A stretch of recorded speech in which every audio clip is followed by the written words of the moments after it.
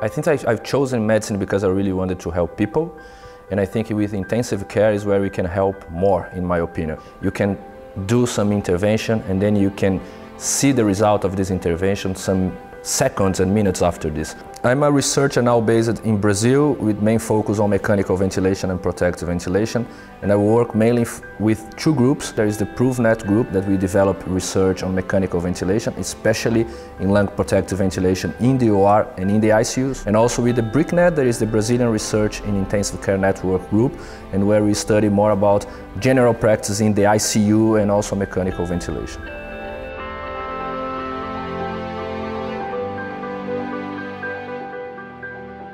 Yeah, there is no formal definition of lung protective ventilation, but I really think that the best definition is any strategy aiming to protect the lung in the first place, instead of just pushing air into it or just achieving adequate blood gases.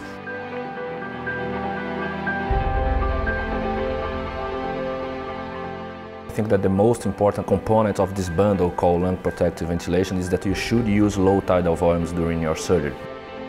For sure, you should titrate your tidal volume to the predicted body weight calculated according to the size of the lung is related to the gender and related to the height of the patient.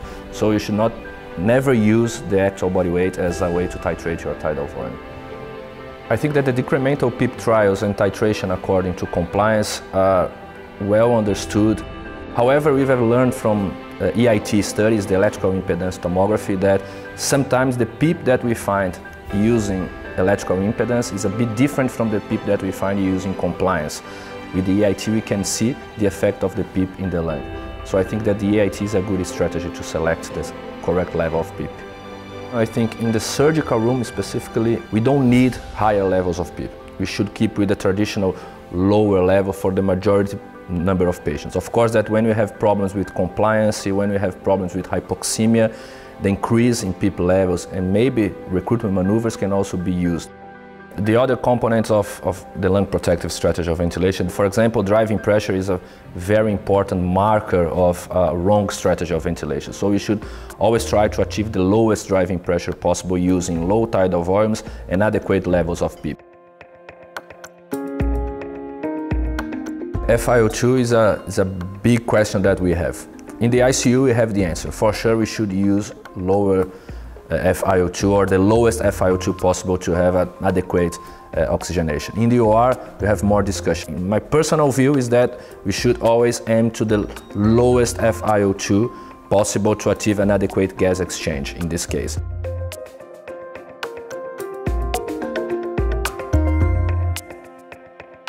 For sure, the history of protective ventilation starts in the OR. And we learned from the operating room, from the anesthesiologists, that we should use higher tidal volumes because patients with higher tidal volumes usually develop less hypoxemia in the postoperative period. This is 1960 and 1961. Then we started to learn in the ICU that we should use lower tidal volumes to protect the lungs. And then now we are trying to put this idea of low tidal volumes back to the OR. Well, we started to look for lung protective ventilation in the OR after the publication of some papers from, I think, 2009, 2010, where we learned that lung protective could also benefit patients without ARDS. So this was like a mind-blowing for me. And the best way to study patients without ARDS is to study surgical patients, where we can really understand the harmful effects of mechanical ventilation. So this is why we moved a bit from intensive care to operating room.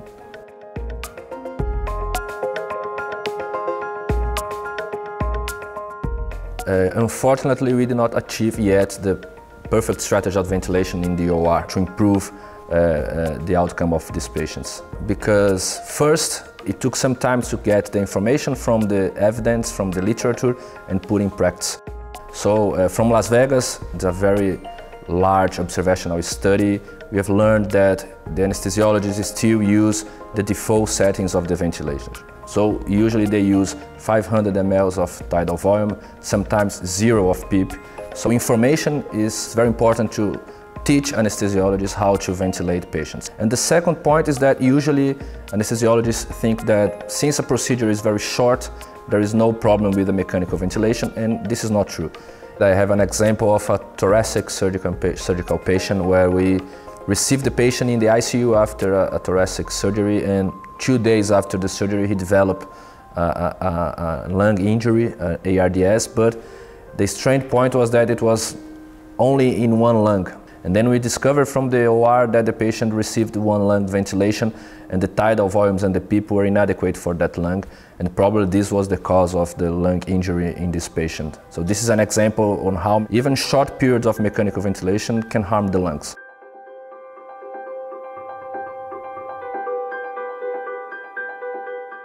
I think that if I would suggest some practical guidance, I would start from the preoperative period, where I think that we should stratify our patients according to the risk of complications. Then in the intraoperative period, you should calculate the predicted body weight and then to titrate the tidal volume. Then you should keep an adequate level of PEEP, and then you can save higher levels of PEEP and recruitment maneuvers as a rescue strategies. And then in the postoperative period, you have the general care that we should use, but it's specifically about ventilation.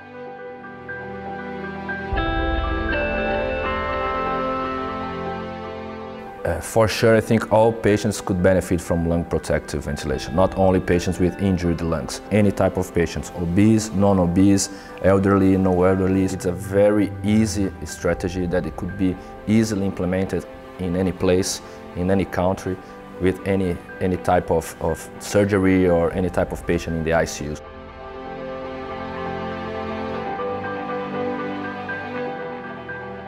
I think that for sure we should spread the message of lung protective ventilation in OR and also in the ICU. We have a lot of papers about it, and I think that the best way to spread this message is through the meetings, the congress, the symposiums with formative videos.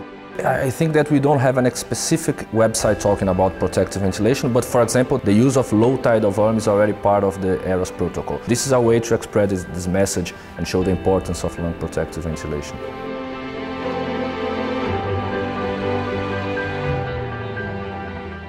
I think the most important tool is a good ventilator, a ventilator that you can trust, where you can see the settings and you can trust that that setting is really true.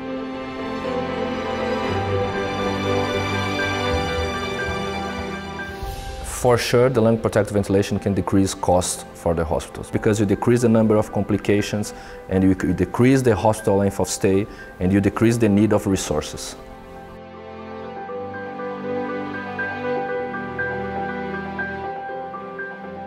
No, I think that lung protective ventilation is not a hype. It's something that is here to stay because we are just trying to achieve again our physiology with the use of protective ventilation.